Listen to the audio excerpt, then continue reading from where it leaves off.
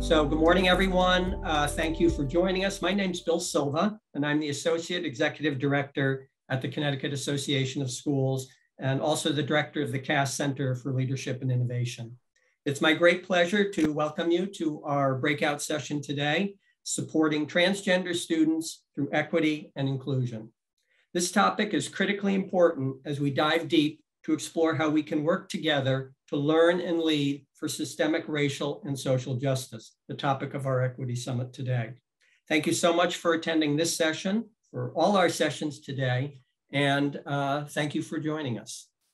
I want to begin by recognizing and thanking our partners in presenting the summit, the Connecticut State Department of Education and SERC.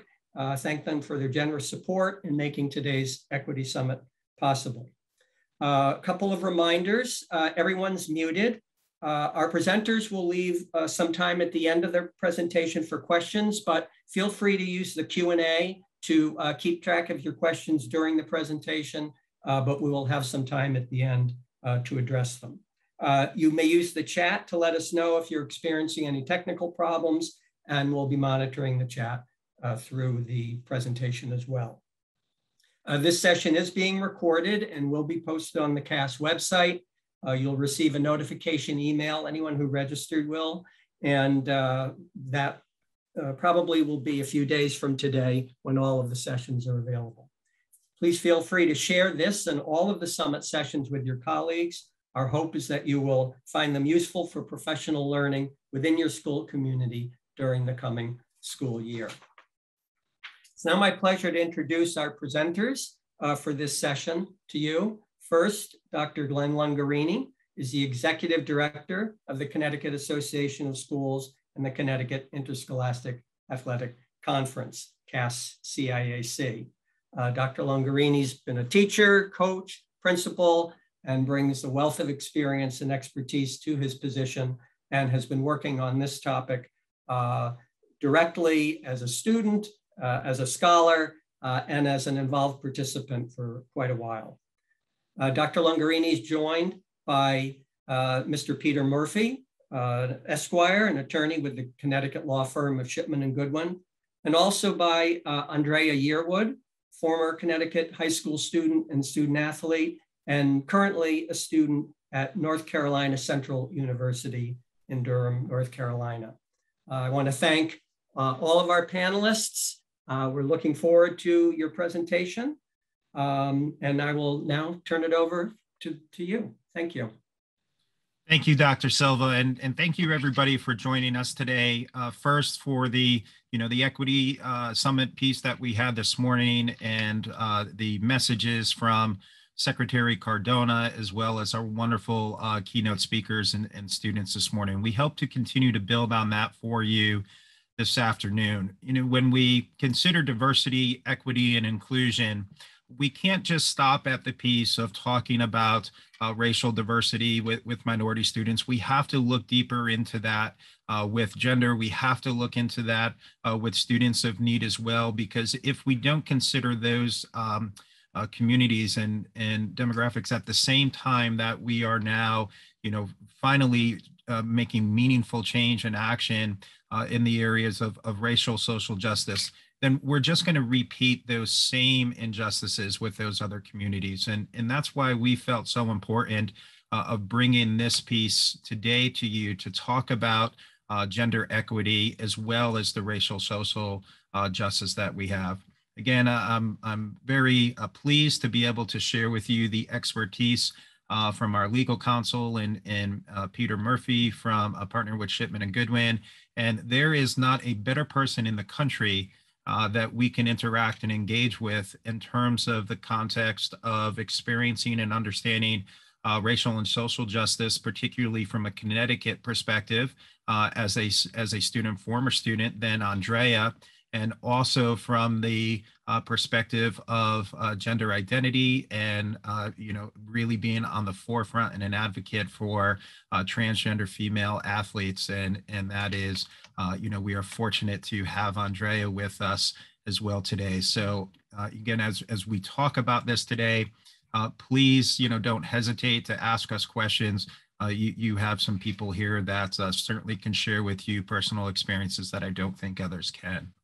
I want to start this morning session here in just kind of giving you a little bit of backdrop. So, why is Connecticut situated to be able to talk about this? And just for a brief few moments, I'm going to talk just a little bit athletics just to give you context, and then we're going to shift very much into general K-12 policies and understanding and looking at the LGBTQ plus community, particularly looking at transgender Black and brown youth and looking at the challenges that they face.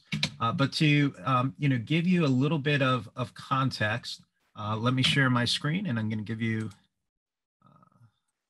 real quick. Okay, so again to put in context for you what we're experiencing, we want to understand how legislation over the past year has taken significant steps in anti-transgender laws. And to show you the influence of that, we have a little clip. Last year, the year the lawsuit was filed, 25 bills were introduced to restrict trans youth access to sports teams, bathrooms, and locker rooms. This year, there are over 60 bills. Okay, and when we're talking about, when they start that video and talk about the lawsuit, what they're referencing is the federal lawsuit that was brought against the CIAC that challenged our inclusive transgender participation policy. And this is not a concept that is new. I think, again, if we go back and look at over time from educators, there was always the perception, the concern that those who are not involved in education that are setting standards, may put education in a very difficult setting. In 2021, 8 bills have been enacted into law that ban transgender female athletes in grades K through 12. 69 bills were introduced in 2021 that aim to prohibit transgender youth from participating on sports teams. 15 bills sought to prohibit individual access to restrooms consistent with their gender identity. And all of these bills, whether it was restrooms, whether it was access to certain opportunities, they all cited an unfair advantage that biological males have over biological females. However, there's little research that includes adolescent transgender female youth. And as such, most of those bills cite expert opinions on adolescent transgenders that are assumptions based on data from non-transgender athletes and students. So throughout this, lawmakers in all of these bills use athletics and cite a perception that transgender females dominate or will dominate female sports.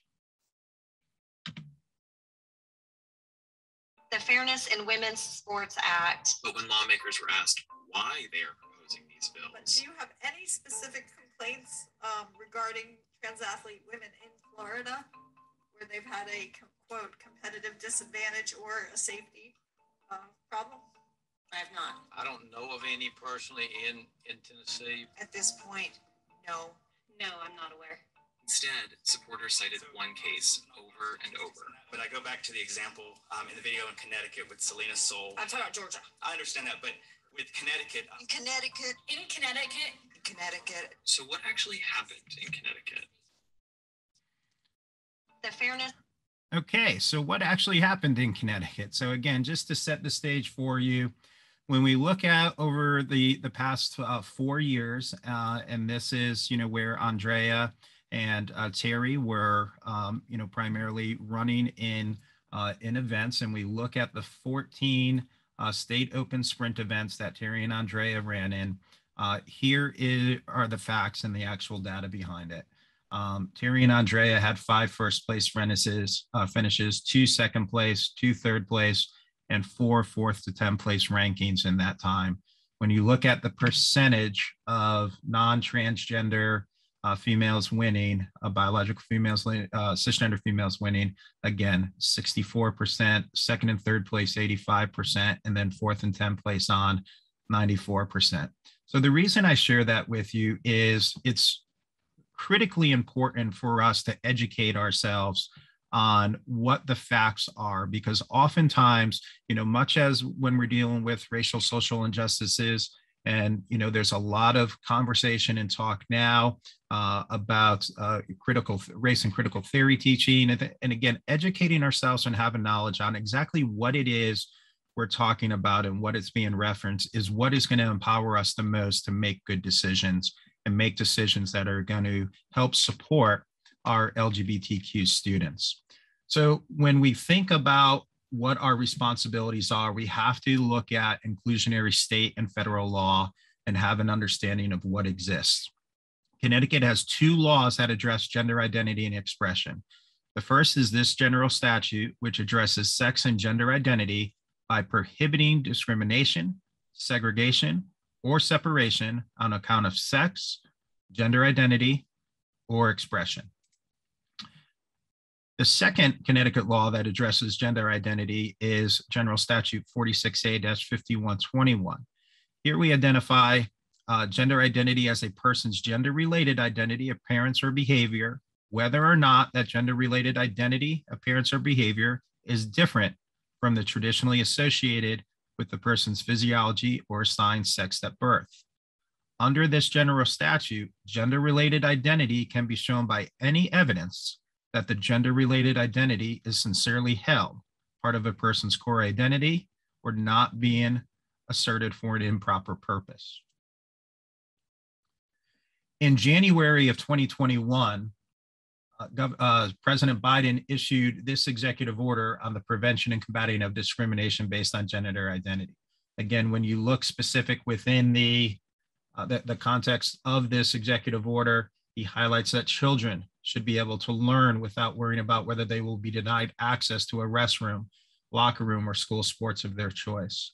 And then there was a specific case in Bostic versus Clayton County that I believe Attorney Murphy will get into a little bit later. That was a significant piece of Title VII law that came out of the Supreme Court in 2020.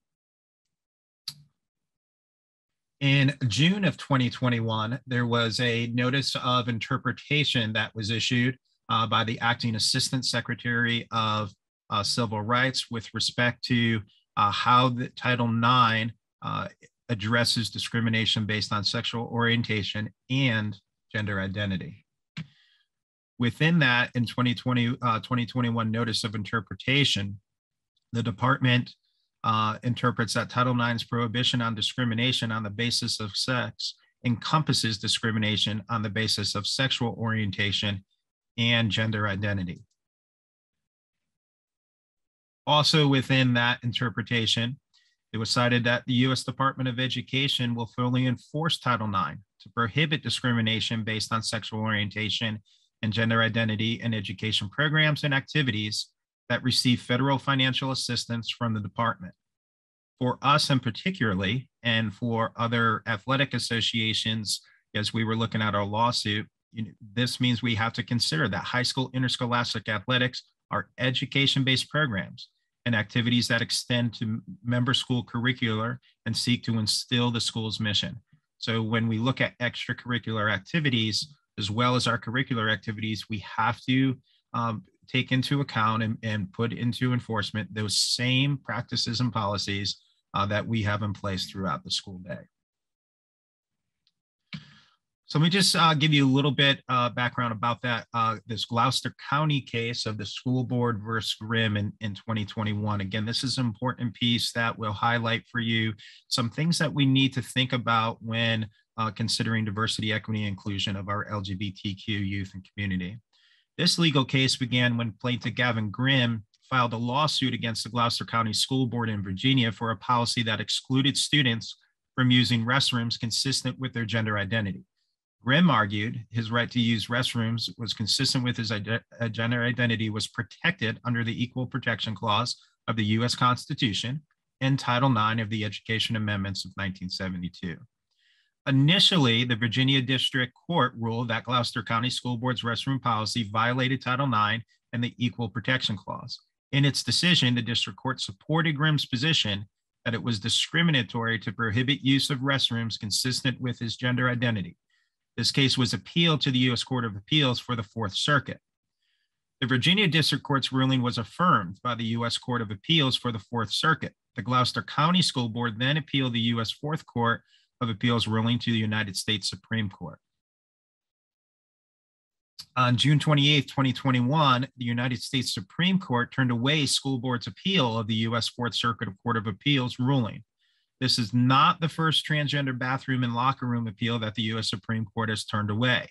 In December, the U.S. Supreme Court was asked to consider a case in Oregon, where a school district policy prohibited transgender students from using facilities aligned with their gender identity. Ultimately, the High Court also turned that case away. While significant in its potential impact, the Fourth Circuit ruling does not set a national legal precedent, as its application only applies to the states within the Fourth Circuit's jurisdiction. Those 5 states are Maryland, North Carolina, South Carolina, Virginia, and West Virginia, some of which recently enacted laws prohibiting transgender athletes from participating on teams consistent with their gender identity. As such, we see the stage has been set for future legal challenges against anti-transgender participation laws.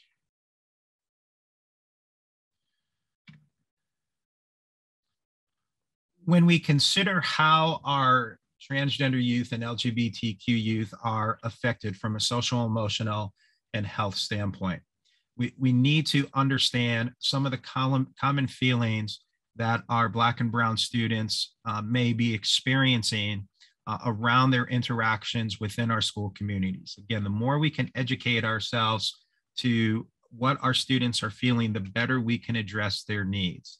So, again, looking at the percentage of youth that have LGBTQ youth that have experienced discrimination based on their orientation or gender, it's not surprising to hear that LGBTQ youth, and particularly transgender African-American youth, are among the highest percentage of at-risk students for teen suicide. So these are some of the common feelings that our Black LGBTQ youth face. When we're looking at grief, you may experience sorrow because of senseless deaths, or including the violence that we've seen against trans women over many years. But this grief isn't simply about recent events. Again, it's compounded over time, which we heard about in discussions in the last session with our student voices. Also, many of our LGBTQ youth and Black and Brown students feel that sense of helplessness, where there might be nothing that we can do. But we want to emphasize that many people are feeling this way, and we have to be open and candid about being able to feel vulnerable and find ways that we can address this. We also have to understand and accept that because of the long history of systemic racism, that people may feel a sense of hopelessness, and that we have to be able to address this throughout the country in a way that we can support students and drive more equitable opportunities for our kids. We also have to understand that that our Black and Brown students and our particular LGBTQ students may feel a little distance from white allies. And again, this is a place where we need to build those relationships and continue to provide areas of support for our kids. Oftentimes our kids experience things on social media that really is still a disconnect for people of our generation. We don't always, have that same experiences that our kids that we're dealing with in our schools have on social medias, and this can create a sense of rage and feeling of rage within our students. So this rage could be direct towards individuals or institutions. And, again, I think, in just a few moments when we speak with Andraya, she might be able to share with you some of her experiences through social media and, what she encountered through that. All these things, again, can point towards experiences that, create a desire for people to escape. We hear a lot of people talking about trying to, leave communities or think about experiences that just become unbearable. And that's what we're trying to bridge the gap from. And again, that fear that you may be experiencing, something that's scary right now. It's a little bit, we're trying to break out of the norm. And when we break out of the norm, again, we often have fear of things that we don't understand. So we need to have that understanding to overcome that. And in doing so, we can prevent that numbness of feeling that, it's not okay to have these intense emotions. We need to be able to have that support for our students. Another area that we can really work is empowering our LGBTQ youth. It's my belief that our success is not going to be measured by wins and losses or by grades on a report card, but rather in the number of meaningful relationships we develop along our educational journey and the contributions we make towards the personal gain to provide a better tomorrow for those who come after us. It may be fair to state this could be a challenge for all of us. Giving ourselves permission to feel without self-judgment is always a challenge, whether it's a lack of space, time, or priority. We seldom take necessary moments to process our own emotions. When we think about the skill sets that we need to manage our way through these changes, because of the lack of time and priority we set to manage our own emotions, it's easy to experience an intensity to what we are feeling. We need to arm ourselves with the tools to de-escalate the intensity of our emotions in any given moment and schedule emotional health time to fully process our own mental health needs. We also have to be actionable in what we do, and finding active involvement in LGBTQ plus support can help students in these communities to diminish negative emotions. Often helping others has a positive impact on enhancing our own positive emotions. And as with everything we strive to do in education, we need to empower our students and we need to provide with them supports. Identify and make visible safe spaces where Black and Brown LGBTQ plus students can find support within their schools and communities, as well as national services.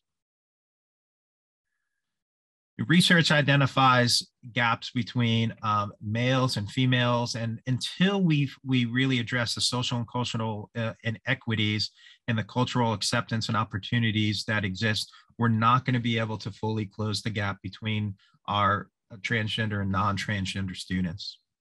Transgender youth who are forced to engage in opportunities that don't align with their gender identity often drop out of those experiences. High school is a time when all students are finding themselves. They're discovering their passions and searching for their future pathways. As educational leaders, we support students in discovering their career goals, stress and coping strategies, healthy relationships, extracurricular aspirations, and many other aspects of youth development. Keep in mind, the majority of our high school students are minors and under the age of 18. In all Board of Education policies and in academic to athletic student handbooks, education leaders stress and enforce substance prevention. Yet out of an anecdotal fear that transgender athletes may dominate high school sports, we stray from our research-based understanding and consider requiring minor students to take physiological life-changing hormones to access an education-based opportunity. Or in some cases, we deny them access to gender-affirming activities and require participation on sex assigned at birth, despite the well-documented harms that could potentially come from such policies. In the research that I've done, our literature reviews have shown that there is a lack of standardized policies regarding transgender individuals. And if agencies across states and organizations can work together to streamline those policies and procedures, we can implement less volatile, more consistent policies that support our LGBTQ plus students. COVID has exacerbated the previously present social and emotional health crisis that plagues our schools. Extracurricular activities and experiences of our students are things that we must consider in order to help and enhance the physical, social, emotional, cognitive, and mental well-being for all kids, especially our transgender youth. To do this, we can help our kids by checking in with our Black LGBTQ youth. In addressing the opportunity disparity between minority and non-minority students, we need to evaluate and provide systems that overtly support minority youth, including Black and Brown LGBTQ plus students. The Trevor Project 2021 eloquently stated, While it may be difficult to translate your complex thoughts and feelings, it's okay to use your platform to speak out against racism and racial violence. Your feelings and experiences are valid and can help educate others about current events. However, it is also important to know when to let others speak and when to raise others' voices.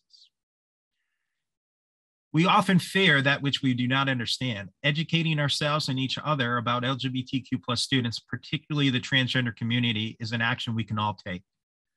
As was pointed out on the onset of the presentation, what is vocalized by those who strive to maintain discriminatory practices may produce ill-informed decision-making. 69 anti-transgender laws were produced across the country in 2021, many of which wrongly cited transgender female domination in Connecticut interscholastic athletics. Educating ourselves, our emotions, and educating ourselves helps our emotions and helps prevent us from repeating the history of marginalizing minority student opportunities.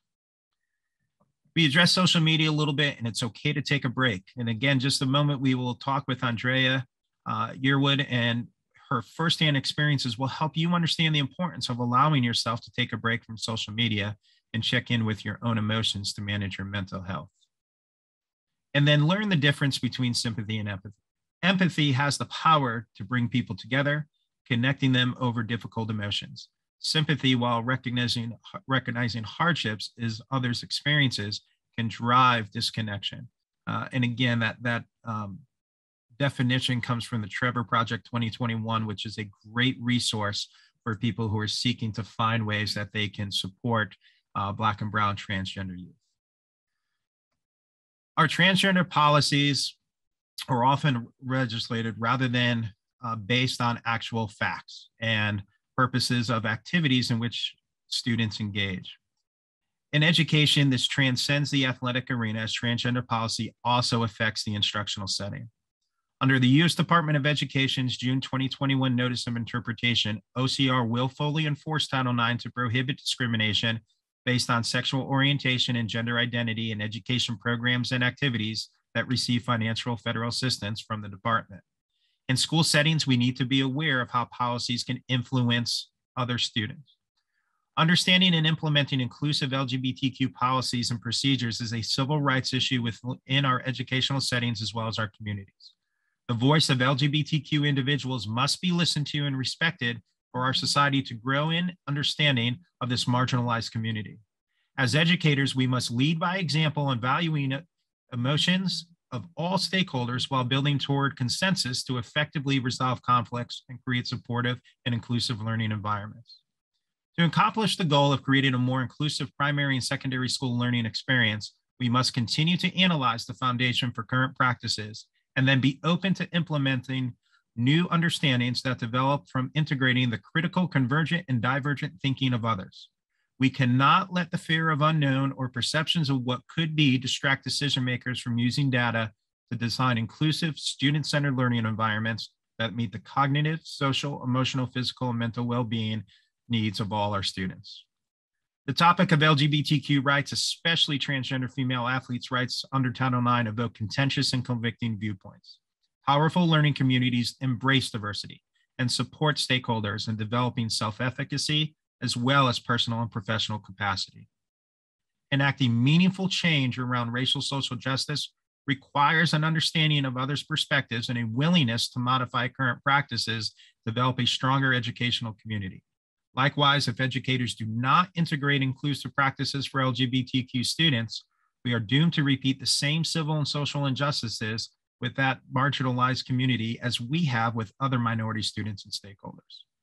Embracing each learner's and colleagues' unique differences and accepting the value of diverse cultures will be the strength of education's future supportive and inclusive learning culture and climate, including our K-12 Connecticut schools.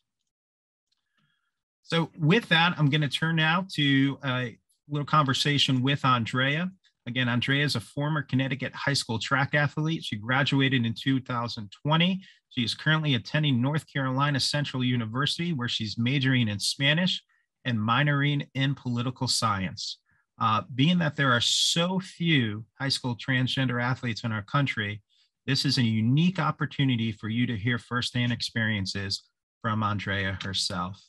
Andraya, thank you so much for joining us. And, as we turn and start the conversation with you, let's start first and just talking about your experiences as an African-American student, K-12 in Connecticut and growing up. And, you've had a very supportive environment, I think, through our conversations, but talk to us about you, your peers, and, any example you might have where you saw opportunity limited to you as a person of race versus, maybe your other students. Yeah. So no, you're correct. So yes, most of my experience has been pretty supportive. However, I think that more when it came to I think within the school and around my peers, there was a lot of opportunity kind of for me to, I guess, kind of relate to those around me, because again, I did go to Cromwell High School, which is a predominantly white high school.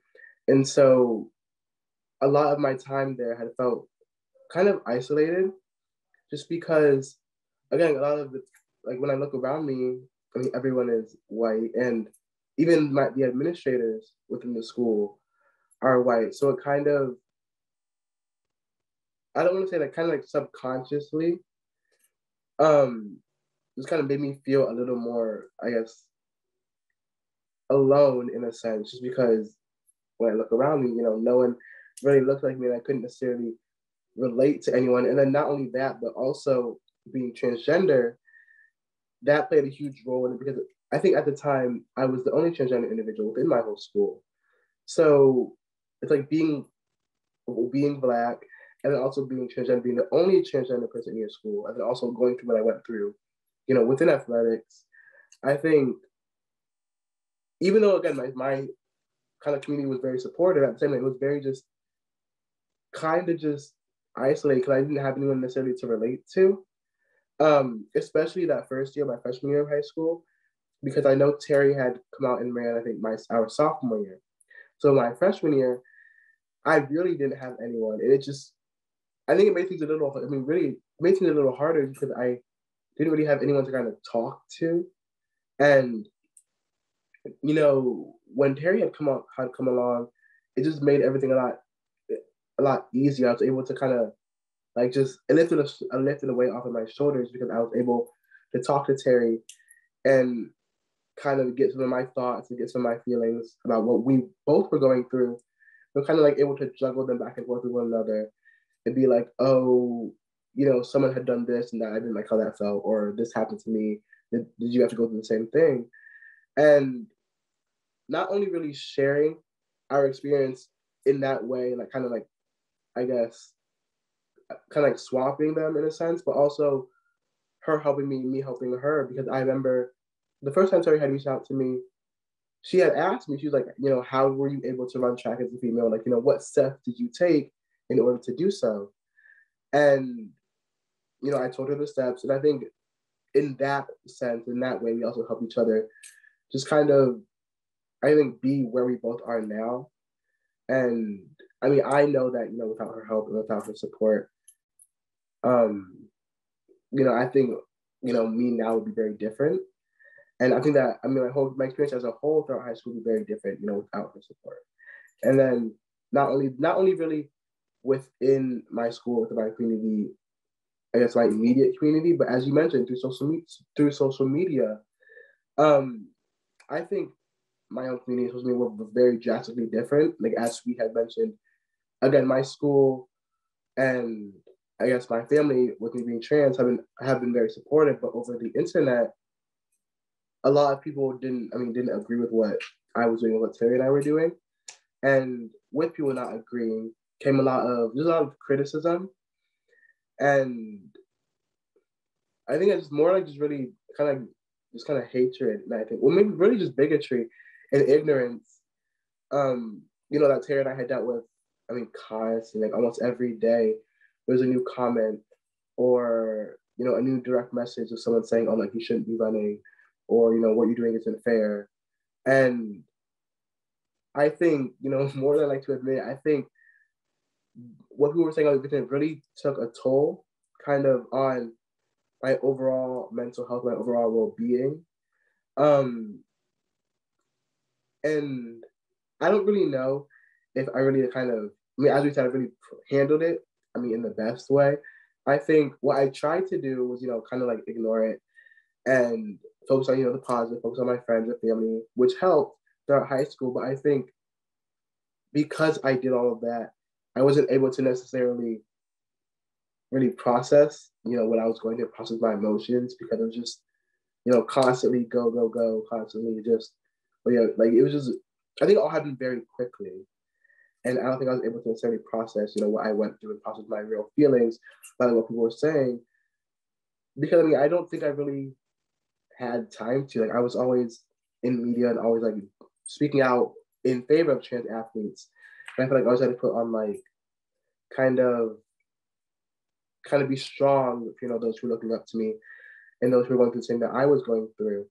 But I definitely do think, my school administration, in regards to me being trans, in regards to me running as a female on the track team, I think they really did a great job with just being there for me. And I even remember, I think it was before my freshman year had started. We all had like a meeting, we all sat down. It was me, the principal, vice principal, athletic director, track coaches. We all had sat down at a meeting, and they were kind of like, okay, Andraya, like, what do you need from us? Like, what do you need from us to make, you most comfortable within our school for the next 4 years? And I think that really set a tone and set a precedent for kind of how, the next 4 years would be in high school. And I mean, I couldn't be more thankful of how they went about leading trans, me running. And I think, for other schools, within the state, I mean, even within the nation at that, I think they could, take some notes from like what my school did, and just how, again, overall, just how supportive and willing they were to, be there for me.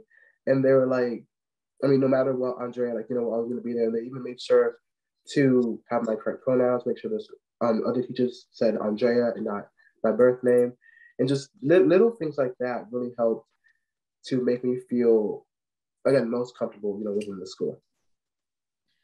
Andraya, you hit on a lot of stuff there, and again, I think emphasizing that being able to find ways that we can be in touch with our students, and then help our students be in touch with their own emotions. But one of the aha moments that I've had since I've had the opportunity to work and speak with you is reflect on some of my own practices and even things within the schools where I was a principal, of looking at what we put in place to help support LGBTQ plus students and minority students. And when I'm honest in that self-reflection, I find the actions we took were probably as much, if not more, where it made me feel good, or looking at non-transgender kids or non-minority kids and what makes them feel okay, as much as it was about trying to help a transgender student, an LGBTQ student, or a minority student. So when your administrators, your coaches in Cromwell sat down with you and said, Andraya, what do you need? Again, that's one of the aha moments I had, where when we're creating these policies, whether we're looking at racial justice or gender identity and bringing that together, we need to put the focus on what makes that student comfortable, what elevates that student. So when you answer that question, and reflecting back now for the administrators here who, again, we may not have that many students in our schools. So answer that question for those students and for your peers there. As a transgender African-American student, what do you need, and what can we provide to your peers who are like you to help them be successful in our school environments? Yeah, I think what most of trans individuals need, maybe in a lot of marginalized communities, is just understanding and willingness to understand. I know that a lot of people just don't necessarily just really not have the access or not have the resources to really delve into what it means to be trans, or what it means to be Black, African American. So I think a really big thing is just awareness about, those communities that you want to help. Because, I mean, it'll be kind of difficult to help someone you don't really understand, who they are, what they went through, their experiences, and things like culture and things like that. So I think what my school did really well with was just taking the time to educate themselves on the trans community and on, again, like what it means to be trans. And not only just what it means to be trans within athletics, but kind of what it means to be trans like by itself in its own kind of entity. And just really taking the time to understand and not just kind of be like, oh, you're trans, like, oh, okay, like whatever. Just they really took the time, sat with me, had conversations about, how I wanted to be addressed, how I wanted to be perceived.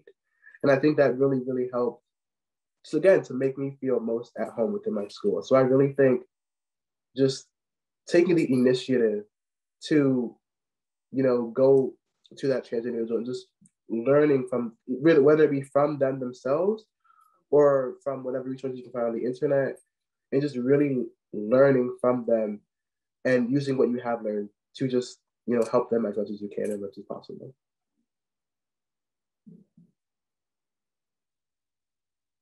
Oh, I think you're muted. Thank you, Andre. Got to do that once in every Zoom presentation. We're going to transition quickly over to Peter now and build on, Andraya, what you just said. And I think the way that we can start that within our schools, again, let's educate ourselves and have a good understanding of what our Connecticut laws say and how do we develop policies that align with our Connecticut laws to at least create the structure where now we can have those meaningful conversations and create those experiences for kids. And then after that, we'll have time for some questions and answers for Andraya, Peter, and myself. Peter, where are we in Connecticut? What do our laws say, both here and then nationally, with Title VII, Title IX, gender identity, and how do we prepare our schools to be ready to do this in a meaningful way for kids? Sure, thanks, Glenn.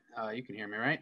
All right, and Glenn did a great job highlighting, some of the key laws and things you need to consider. You can tell Glenn and I have been spending a lot of time together because he has a firm understanding of where we are. And look, we're here in Connecticut.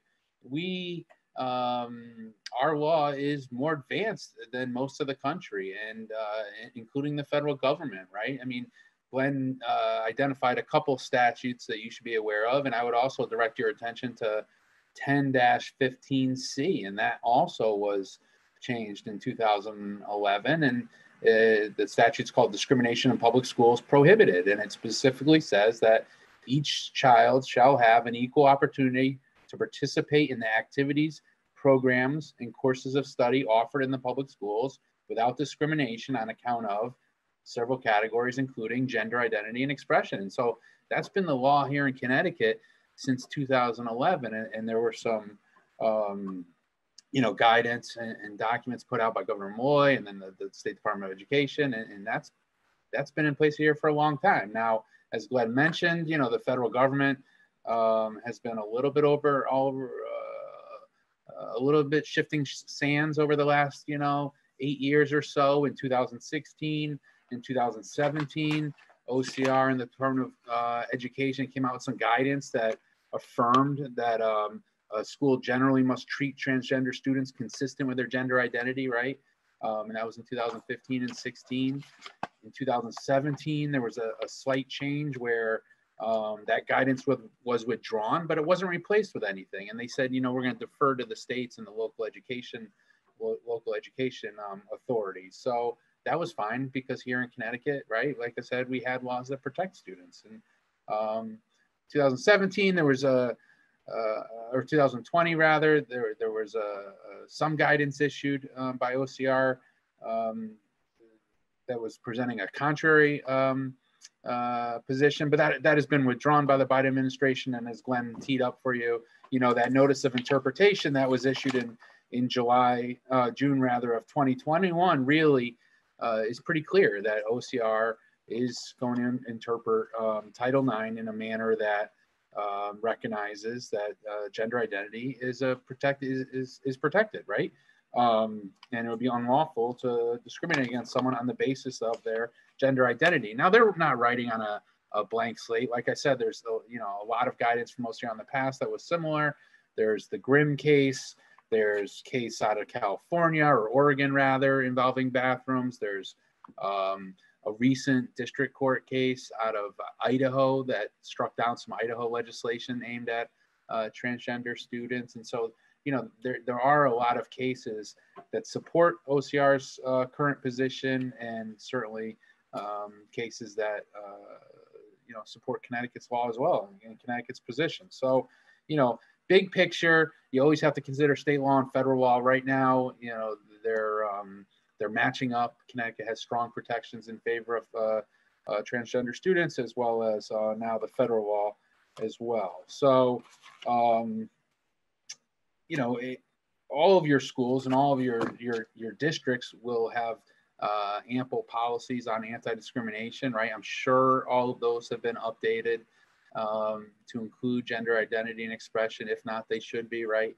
As well as student handbooks and the like. And then ultimately, hopefully, what the law encourages is exactly what Andraya kind of went through, with schools recognizing that, meeting with students, what do you need, coming up with a program that works when students are either arriving in a school district or arrived and then are transitioning while they're in a school district, right? How is that going to be handled?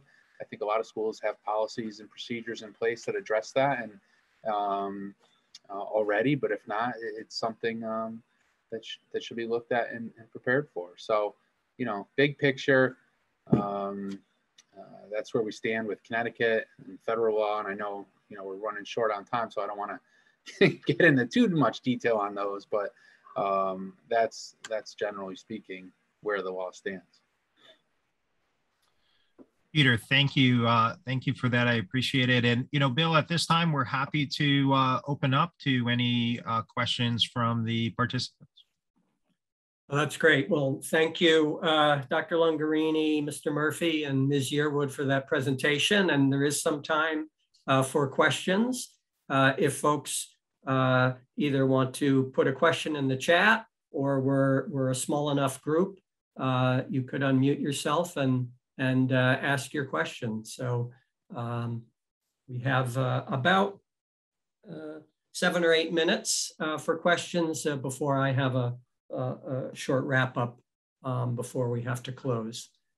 Any comments, questions? So we do have one. How does this apply to non-binary students, especially in regards to legal aspects and in athletics? So any guidance on that from the experts? Yes, and I think we can kind of attack this from all three of us a little bit, but we'll start with Peter, and then Andraya, I'll come back to you to just kind of talk about a little bit of this as well. But when we look at non-binary, again, we anticipate that we eventually will get this question. Again, we are collecting data statewide now and through the State Department of Education on non-binary students as a classification. So, we do anticipate that coming. And, Peter, as we consider the aspect of non-binary, there are things within our experiences that do have a binary nature to it. So, we wouldn't be able to create a non-binary sport classification because there just aren't enough kids to do it. It's the similar argument we've heard of why don't you just create a transgender classification for kids to compete in. So for the purpose of sport, we would need to consider how we include non-binary kids where they would need to choose a gender for participation, but then also be cognizant of the gender fluidity nature of our laws to make sure we're in compliance with that. Peter? Yeah, I think that makes sense, right? Sports is I think you got to look at it from two different angles, right? One, within the school and issues such as how they'll be referred to, what bathrooms to use, things of that nature, right? Which might change over the course of a year. But then sports are a little different because you have set rosters and set times for people to join your team, et cetera. And I guess, I'll have to give the lawyer's favorite answer, right? It depends. Things are fluid, I guess, right now, right? And the law can be a little slow to catch up to some changes, societal changes, and so I don't think I'm aware of any cases specifically addressing this situation. So I think when presented with it, you as always, go back to your policies. As always, meet with the student and the affected staff members, coaches, whatever it is, and see how you can best come up with a plan to address the situation. I think that's really the best advice we can give right now. And if if you have a specific case, you can always reach out to CAS and CIAC. You can reach out to me, and we can help you, walk through the process and of how to have those conversations as well. And Andraya, along those lines, just create a transgender category. Just create a non-binary category. That's not the answer because. Well, there aren't enough, and it wouldn't really be a team, and you don't be competing against like yourself and one other person.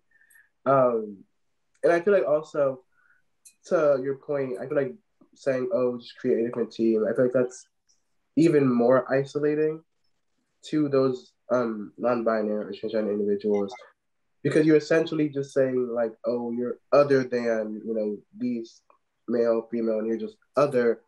So we're gonna just kind of push you off to the side. You do whatever you want. We don't really care. But yes, I think that, as you said, Peter, I think it just depends on look at your past policies, and I think also it kind of depends on the person itself. Obviously, because being non-binary is very, broad term, and a lot can go under that. So I think depending on the kid and what they want, what they feel like they need in that moment, I think it's a very big factor in making those policies, make them feel comfortable. Andraya, we have a question about dead naming.